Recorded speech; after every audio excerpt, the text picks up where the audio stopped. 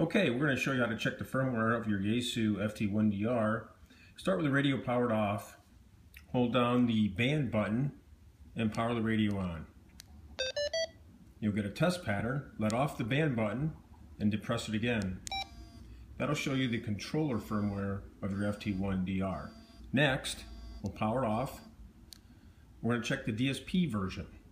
Power the radio back on,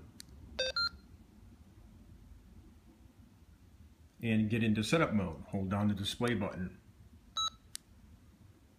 You'll want to look at TXRX, option 2, enter.